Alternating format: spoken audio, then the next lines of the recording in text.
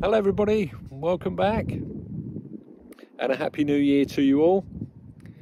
And it's good to be back out on Dartmoor, and we're at Gutter Tor, which is on the southwest side of Dartmoor, and we're going to be on a little trek down to Ditsworthy Warren house, amongst other things.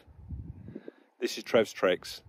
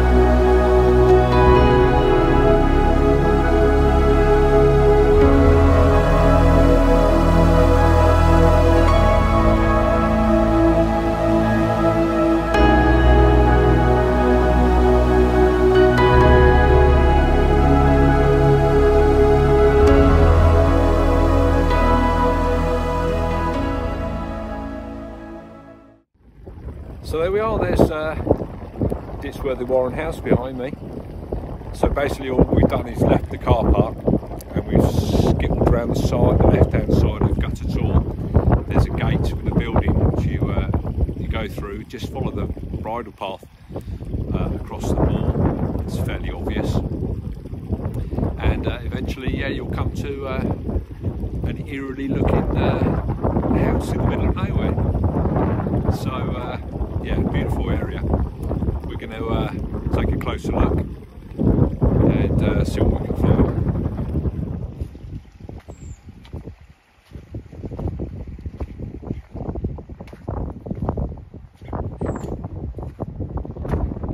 So we just walked in through the entrance, and there we are. There's the front of the house. Spooky looking old house.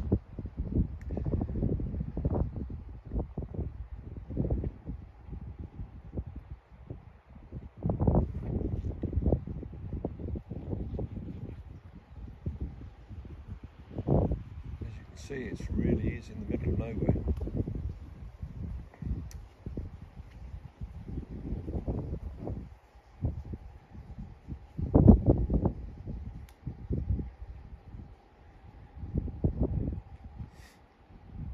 Now there's some uncertainty to the age of the place, but it's thought to date back to the late 16th, early 17th century,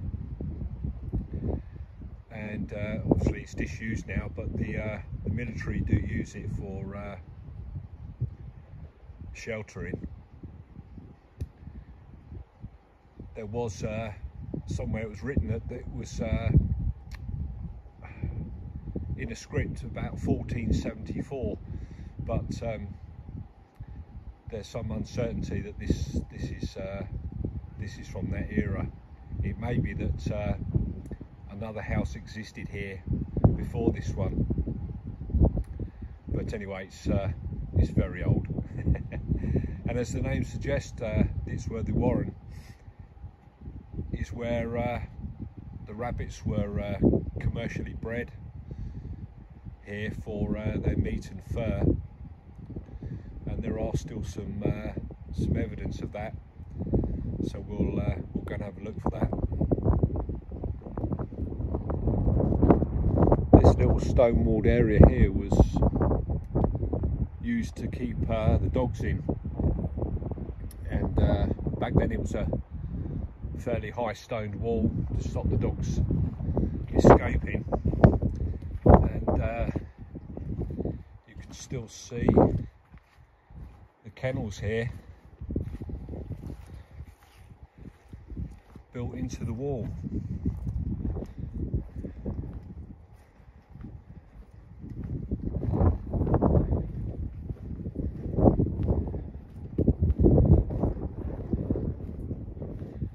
There we are. There's a few dotted around.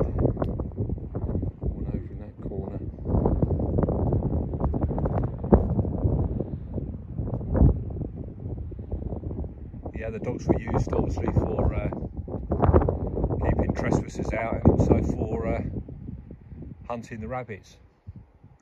And it's been said that they were quite fierce dogs as well. I'm not sure what kind of dogs they were, but yeah. There's some strange looking cigar-shaped mounds on the hillside there.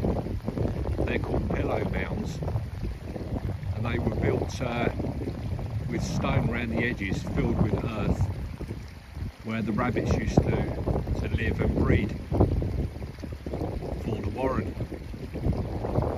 And you can see clearly they're still marked on the hillside there.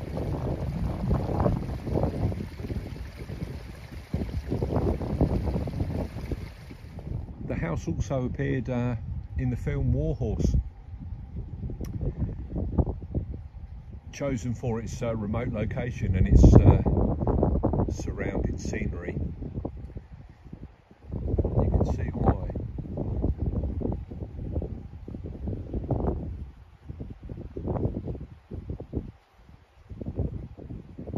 Stunning area.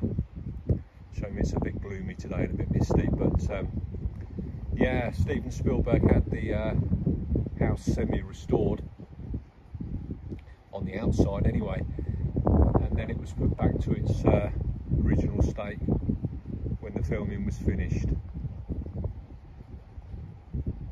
So yeah, here we are, and what's new for 2022? Well, I've got lots of good plans this year, lots of exciting things happening hopefully. One of those will include some wild camping and lots more wildlife and lots more trekking hopefully. And when we're on Dartmoor, what I intend to do is incorporate the Dartmoor 365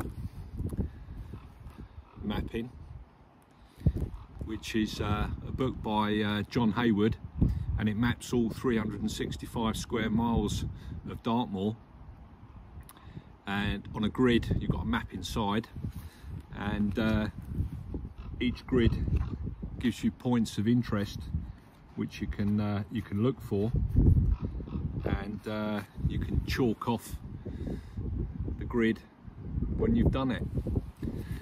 And there's also a Ordnance Survey map with the grid overlaid on it. These are pretty much like gold dust. They are only produced a couple of times a year by Dartmoor 365 Facebook group, which is really worth joining if you're familiar with Facebook. It's only the second edition, and they tend to run a couple of editions a year if they can.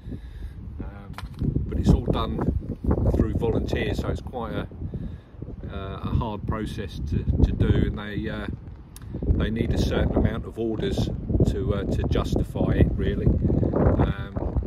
But yeah, so that's what we're going to be doing when we're on Dartmoor as well. So we'll point out places of interest as we're going around, and yeah, so really looking forward to this year and grow the channel. We're only a tiny little channel at the moment, but happy with the way it's going. It's going in the right direction, and yeah, let's hope for a good year.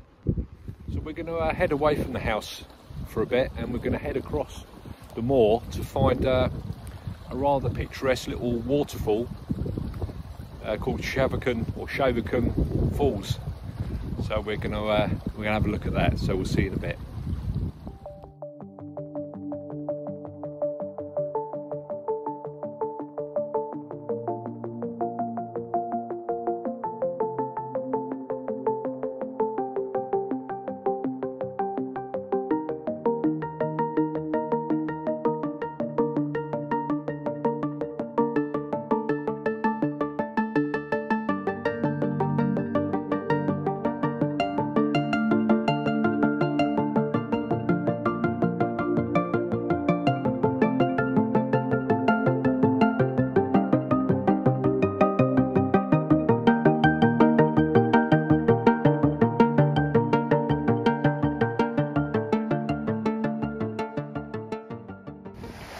Well, it turns out that you need to cross the river to get up over on that side, across the Pillow Mound to get to the Shaving Falls. But whichever way I go, whichever way I try, I can't find a way across. It's just really tricky. And there's all these little leaps. It's quite boggy in places as well. So I'm not really sure. I think we might have to approach Shaving Falls from a different location. But I think we're going to have to give that one up today, sadly.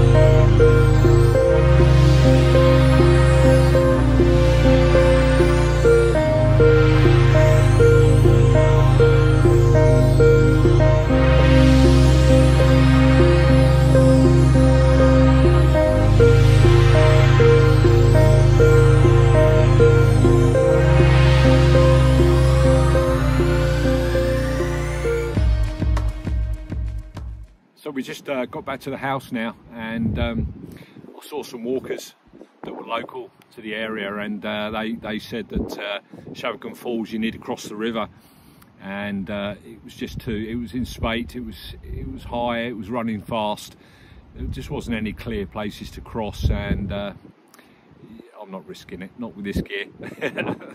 So we're going to come back again. We'll pencil that in for another time, and we'll get there and we'll see the falls. So there we are. That's a nice little jaunt to kick off 2022.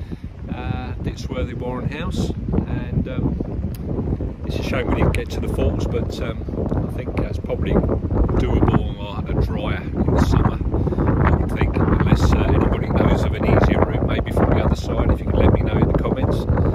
And yeah, so thank you very much for watching, and hope to see you all again soon. Hope you're all well. Thanks again.